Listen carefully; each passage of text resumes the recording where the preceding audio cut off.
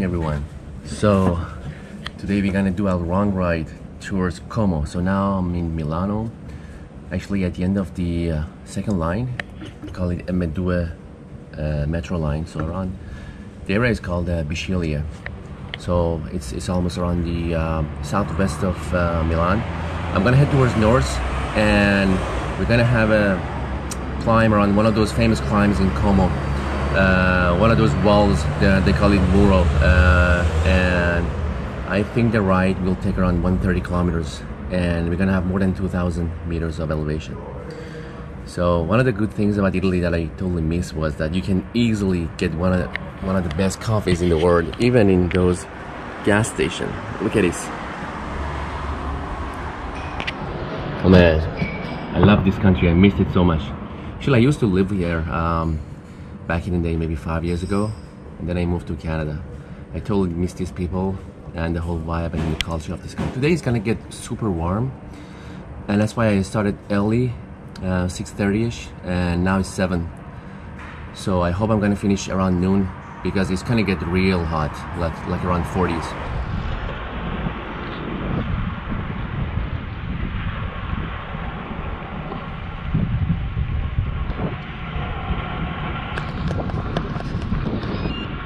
Alrighty, so it's been a few minutes that I started get rolling. As I mentioned, today is going to be one of those days that you don't want to be on the wrong side of a heat stroke. I need to make sure I'm going to have my hydration in every hour, salt as well, and then I should be on top of my calories. As I mentioned, it's not going to be a long ride. It's only 130 kilometers. But it has more than 2,000 meters of elevation to reach. Actually, half of those is on one of the climbs only. Okay, we're gonna have another ambulance coming. Yeah, so I was mentioning, today's ride won't be a long one. It's only 130 kilometers.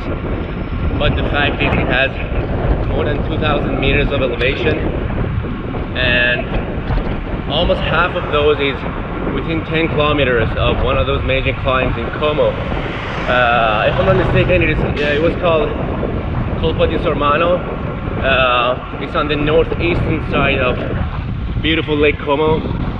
Funny fact is, I used to live in Como, 2010, and back in the day, I never thought I would come back and then be a cyclist doing the climbs. I used to only play tennis at a time. Anyways, that's another story. I was lucky I found this beautiful Cannondale Synapse R5, and it's actually a good choice for me because it gives me a variety of gear options. 48 in the front definitely is going to help me in the climbs today, and I'll see how I can handle it. I don't want to push too much on the climbs, maybe only taking it, I don't know, at 250 or 270 watts, and then I'll take it from there.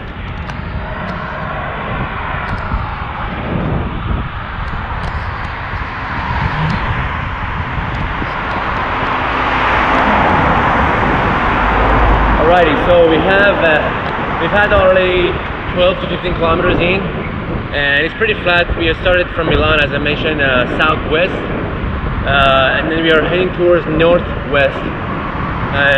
So we're gonna arrive in Como in maybe 2 hours, and all of the climbs are starting actually from the kilometer 50th or 60th.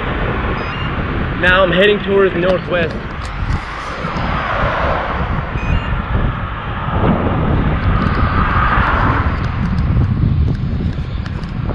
Alrighty, 30 kilometers in, we passed a bunch of small towns, and like north of Milan, there are a bunch of very beautiful small towns like Cesano, and we're almost pretty close to Cesano, which is a bigger one in the middle of Milan and Como.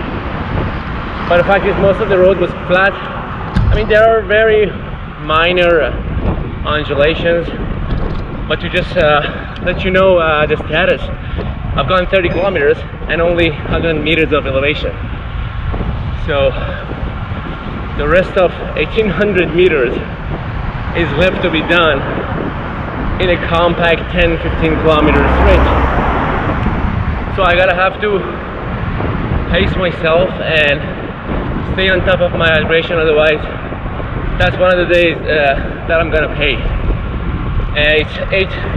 It's almost a 8:45.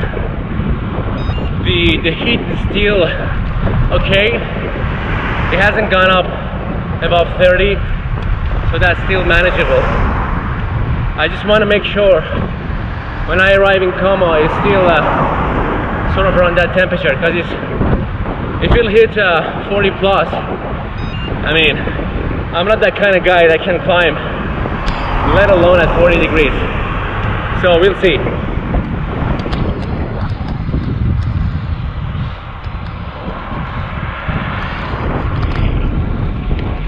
So to tell you a little bit of history about myself, I used to actually live in Italy most of my 20s.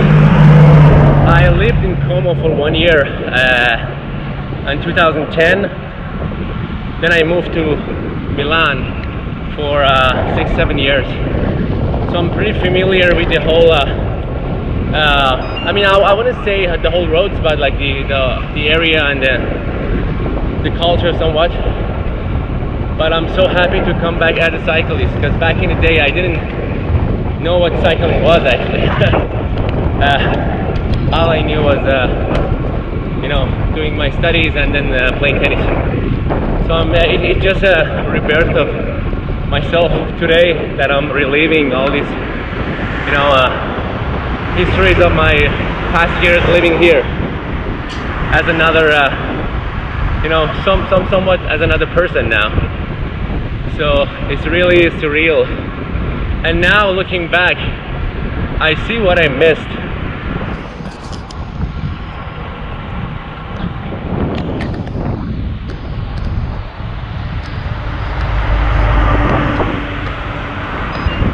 All right, so almost 40 kilometers in,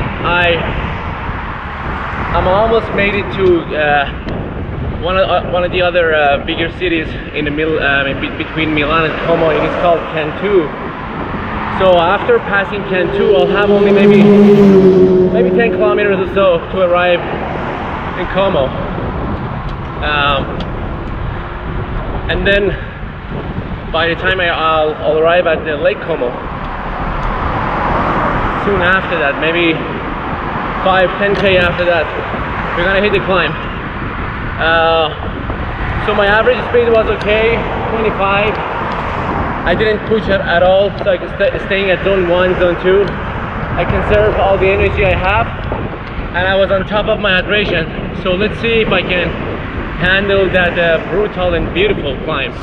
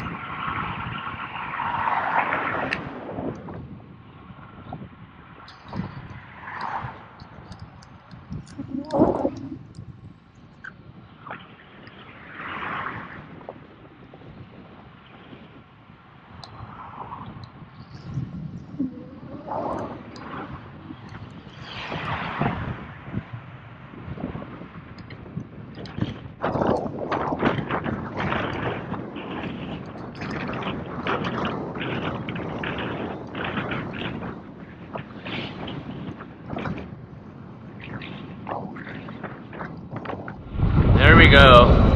We are arriving at the Alps. Beautiful.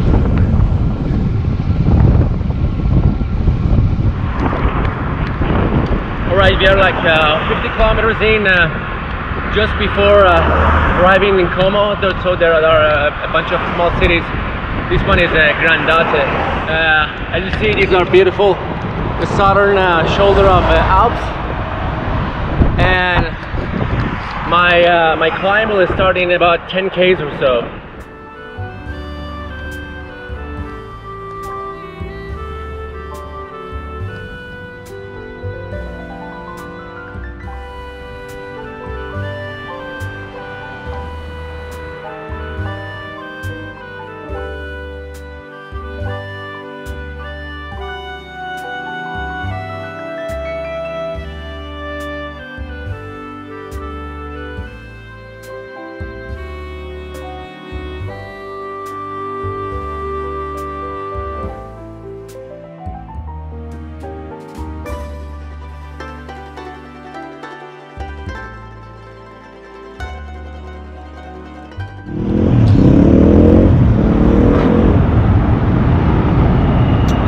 Finally, we are in Como. I totally missed this beautiful city. Actually, I used to live in a residence like maybe 500 meters away. I'll try to see if I can stop by. Alright, there we go. I used to live in this residence 12 years ago, 2010. I was doing my master's as an international student in Polytechnic University of Milan. They renovated the building. It used to be older. Alright, here we are, city center of Como, Centro Città. Okay, so we are arriving just before the start of the first climb, and that beauty is Lake Como. Okay, so from here we're gonna turn right, and then we're gonna have those climbs on the right side of Lake Como. If I had time, I would have done some of those on the other side, closer to the Switzerland border, but I don't think it's gonna be doable given the amount of time I have there. I'm so excited to be back here.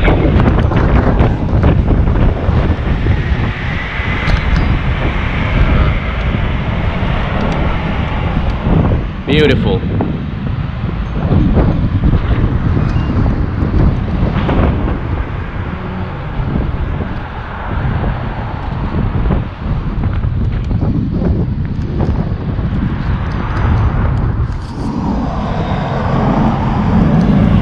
Alrighty, almost 60 kilometers in. We are on the right side of Lake Como, and this is gonna be the first climb. So we are heading this via Torno, if I'm not mistaken, on the right stretch of the Lake Como towards north. So Lake Como is right over there, and then after maybe 10-15 kilometers we're gonna hit right, and that's gonna be the first major climb of today, which is Colma di Sormano. I got lucky today with the weather. It's not that hot. Yesterday was 40 degrees. Today probably it's gonna be like 27 to 30. So no complaints on that end. Let's see.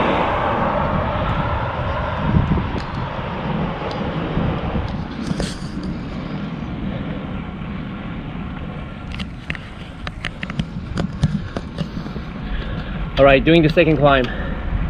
2 kilometers almost, with an average radius of 47.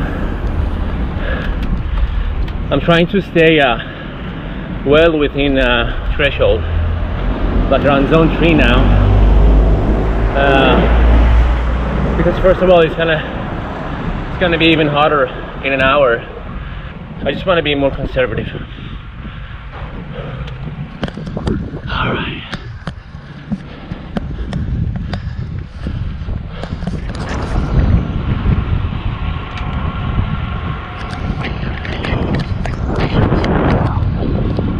Okay, so the first 3 small climbs are done in 1.5 kilometer.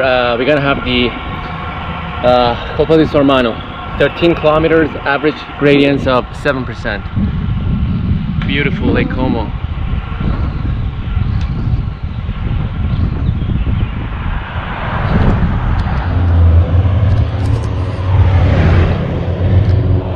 Just started the climb 5 minutes ago. Just what can I say about this? I'll shut up and let you enjoy this.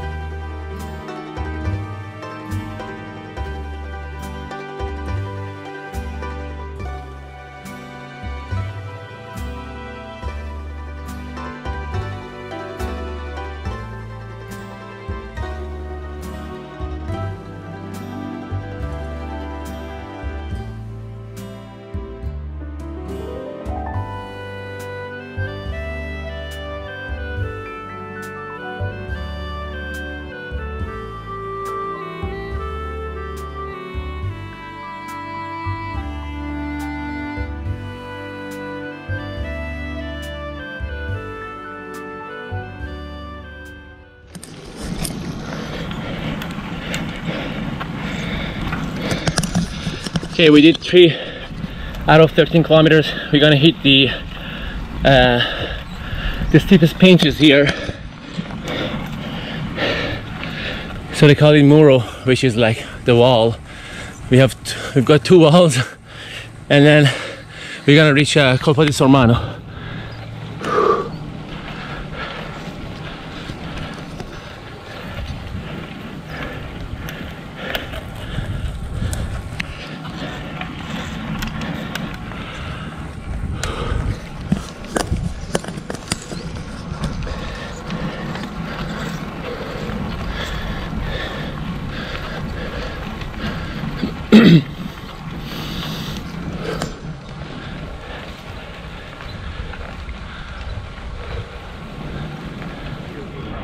We're almost on top of the mountain, and Lake Como is not even visible now.